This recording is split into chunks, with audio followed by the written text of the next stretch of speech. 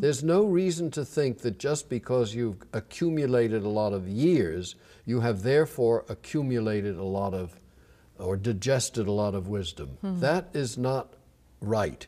And in tribal societies that I know about, and I don't know a lot about them, but anyway, you know, we all talk this way. In tribal societies, it's not the age, it's the initiations. In other words, have you been through it? Have you risked? Have you been cut? Have you gone through the storm? That's what makes you an elder, and you can be an elder at 25 because you've been through the initiations. Now, in a culture such as ours, where do we get initiated? We don't. We just grow old.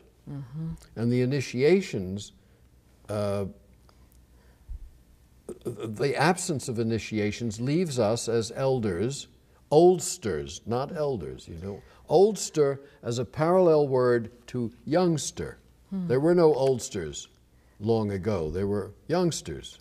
But now we've got oldsters. These are not elders.